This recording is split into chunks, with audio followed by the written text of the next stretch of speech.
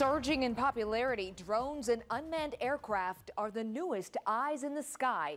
While technology is rapidly evolving, so are their uses. Fox 28's Brooks Jarosz tonight shows us the new system that's been developed in Central Ohio to keep you and our military safe. This is Drone Track 6.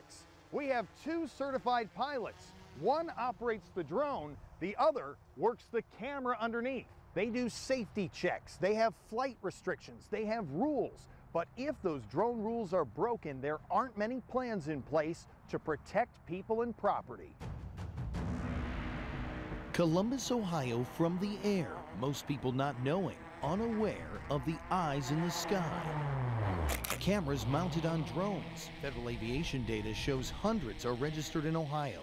But city, county, and federal law enforcement officials cannot point to anything aimed at stopping unmanned aircraft wanting to do harm. It is a growing need. It is growing just as fast as the drone proliferation is growing. Dan Stam and Alex Morrow work at Battelle. They're engineers, inventors, and dreamers. We had a kind of a brainstorming session, coming up with different ideas, throwing anything was open. Because they've seen drones get in the wrong hands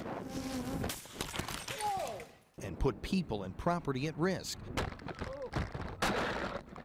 In Seattle, a rogue pilot went into restricted airspace, having close calls with TV news choppers. Here in Ohio, drones have been used to drop drugs at two prisons, right over the fence in Mansfield. And overseas, terrorist groups like ISIS strapping on homemade bombs to release on ground troops.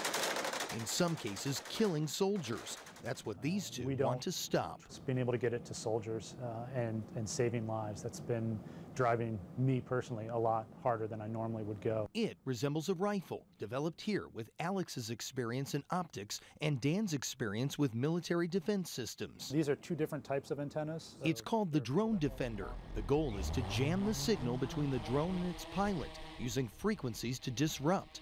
That requires approval from the Federal Communications Commission. It has made testing difficult and limited.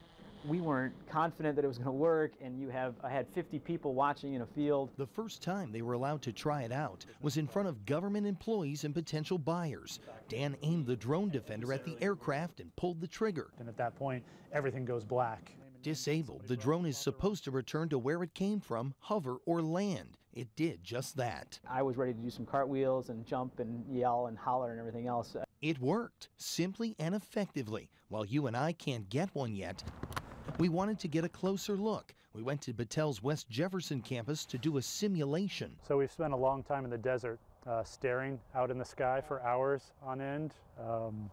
This kind of feels like that? This is home, baby. Right now, because of federal restrictions, only the U.S. government or foreign militaries can buy a Drone Defender. That's because GPS and signal disruption is regulated by the federal government. Local and state law enforcement have to rely on other options. Some inventors came up with this. Skywall fires a capsule containing a huge net and a parachute. Where a large net nabs an enemy drone.